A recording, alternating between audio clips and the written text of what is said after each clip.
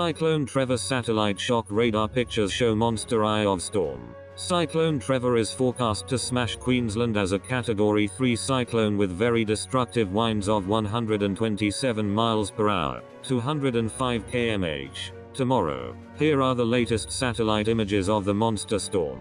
Weather forecasters say Cyclone Trevor is rapidly intensifying as it bears down on northern Queensland, one day after forming in the warm Coral Sea.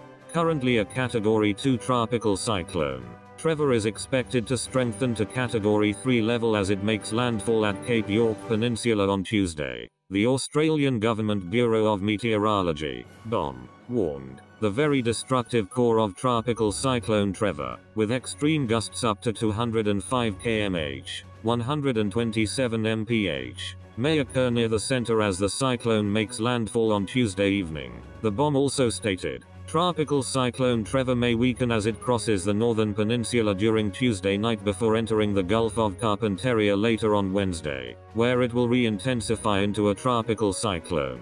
A cyclone watch has been extended to the western peninsula coast including Weipa and Aurukan.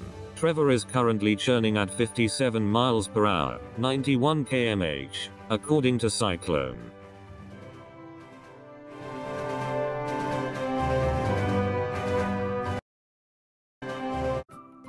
Thank you for watching. Please subscribe to us on YouTube.